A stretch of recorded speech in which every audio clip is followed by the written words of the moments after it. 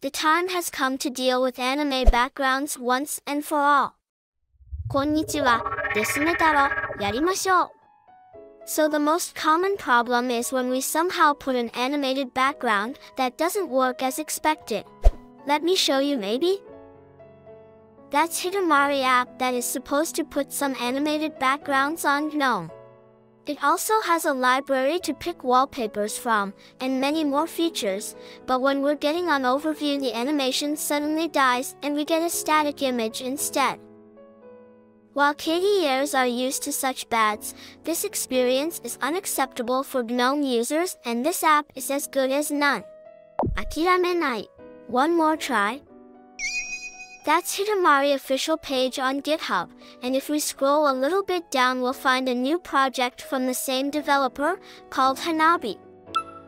Unlikely to Hidamari, Hanabi is a shell extension which gives the developer some more permissions to the system. On README you'll find installation instructions and various workarounds. You could read those before you end up to an unpleasant situation. Now, I have the extension already ready and waiting. Just a last check on its settings. So we can select the video to play, and it can play audio too, and that's pretty much everything. Time to activate it, and what makes it great is that it will scale the video down and it will continue to play the animation on shell overview too. The only trouble is that we miss the rounded corners though.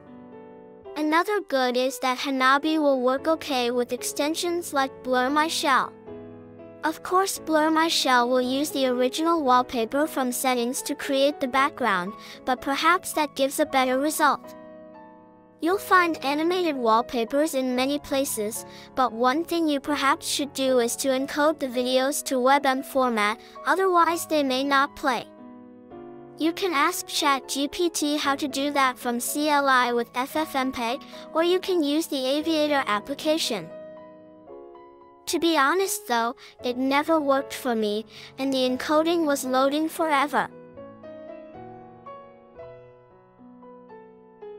Well, that's everything for now. We have animated background that actually work. And they work without glitches and with every shell component. And the craziest thing? They even work inside the application launcher workspace's picker. Of course such things will use extra resources and energy, but if you're asking me, that should have been super optimized and a core shell feature.